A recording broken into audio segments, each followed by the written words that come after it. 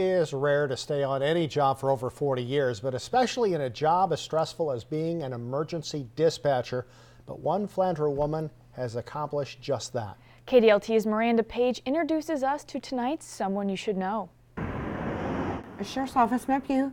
Everybody knows Letha's voice when they call. 23-1023. It can be a comforting sound when somebody calls in distress. Go ahead, 1G. Letha Peterson is well known in the Flandreau community. For 41 years, she talked people through their toughest days. Now she is retiring from her position as dispatcher for the Moody County Sheriff's Office. It's just time.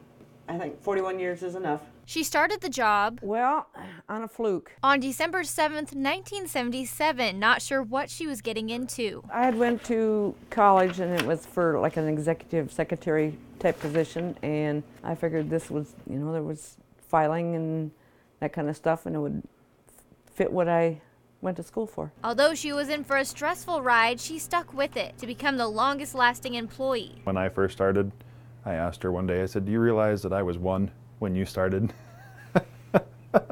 It's kind of always been a standing joke since then that she's been here almost as long as I've been alive. But that's an amazing feat, and it doesn't happen often. She knows her community very well, which has helped her to be successful at her job. She does. It's going to be a huge hole to try to fill. The 65-year-old says this job isn't for everyone, but she's learned patience and how to listen. It's been rewarding. Letha says she stuck around so long because of her community and co-workers. Great relationships we have developed. She watches out for us. She's got our back on the radio, so we all try to make sure she's taken care of on her way, either into work, out of work. Though she will be missed. It's been a great privilege to be able to have her as an employee. She's an amazing woman, great friend. She says she can retire feeling good about the work she's done these past 41 years. I feel like I've accomplished something. In Flandreau, Miranda Page, KDLT News.